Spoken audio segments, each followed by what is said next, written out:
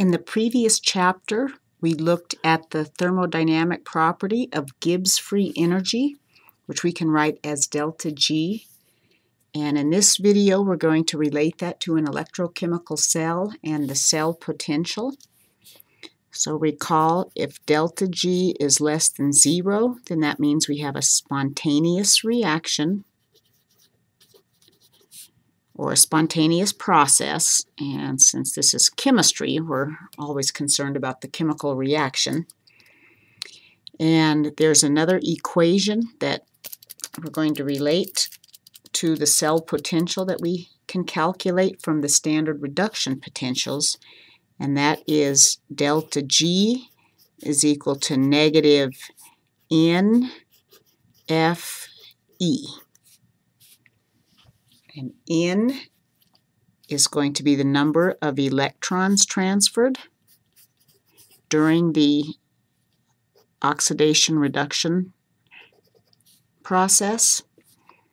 A lot of times that's really obvious from the balanced equation how many electrons are transferred, but oftentimes this is difficult to determine.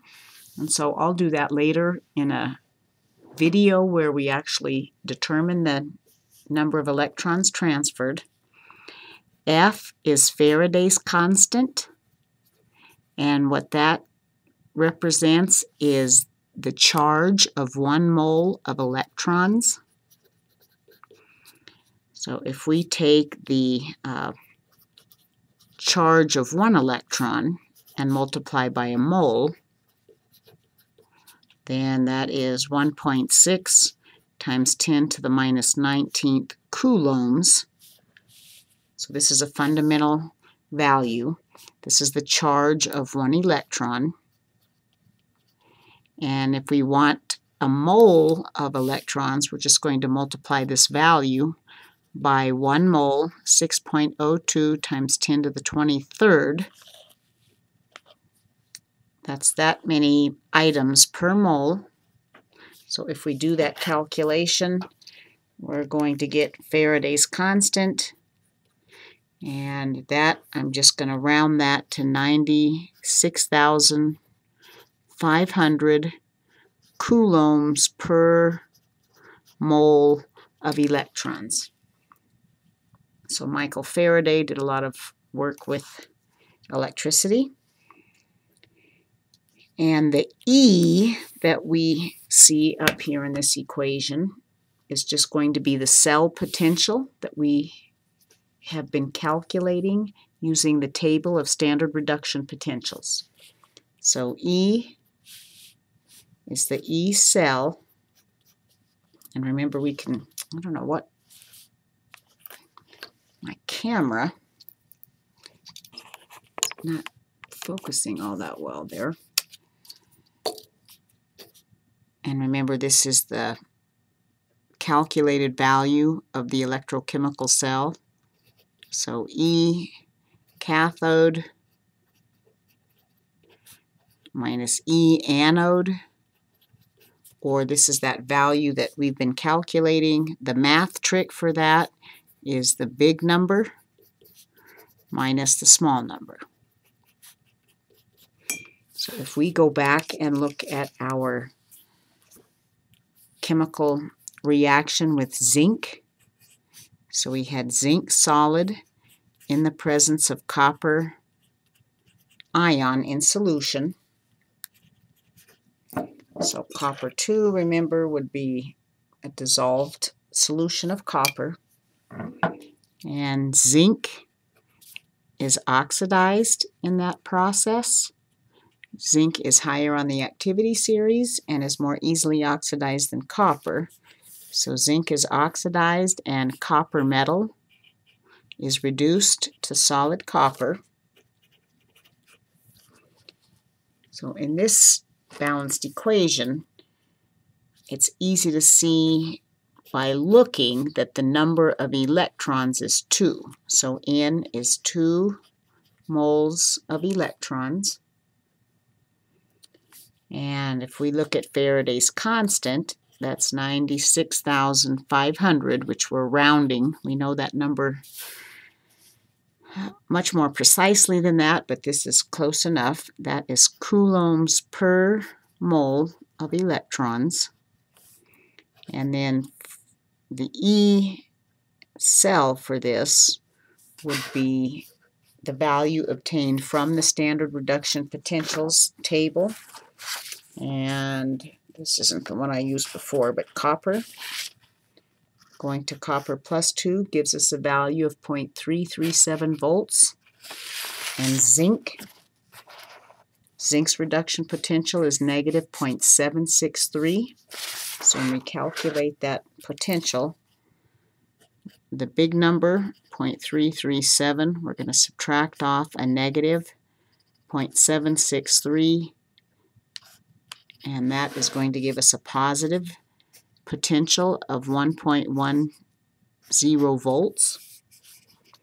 So if we plug this into the delta G equation, we get negative 2, and that's really 2 moles of electrons. That's N. Faraday's constant is 96,500 coulombs per mole of electrons. So our moles of electrons cancel. And the potential is 0.110 volts. And I did not say this earlier, but a volt is defined as the energy required to move a charge. So the potential difference that has to exist before an electron can be transferred, we could rewrite those units as a joule per coulomb. And so if we rewrite volts in those units, our coulomb values will also cancel. So delta G, when we do this calculation, will always be in joules. So if we do that, 2 times 96,500 times 1.1. If we do that calculation, we get a large number, 212,300 volts. Joules, excuse me. I'm going to round that to 212 kilojoules. So instead of reporting that large number in joules, we'll just convert that back to kilojoules, and I forgot the most important thing, the negative sign. So the negative sign is part of the formula for calculating delta G. And recall in a previous video, we discussed that anytime we have two metals together, that the cell potential is always going to be greater than 0, because we calculate that by taking the big number minus the small number. So if we have two metals in an electrochemical cell, electrons will be transferred spontaneously. Faraday's constant is also a positive number, and so is the number of electrons transferred. And delta G, recall, is also a measure of the maximum work that we could get out of a system. So in this case, for an electrochemical cell, the change in Gibbs free energy will always be negative because of this negative sign. And so for this particular example, this camera, my lights have a glare. This was the delta G calculated for the reaction at standard temperature and pressures, 212 kilojoules.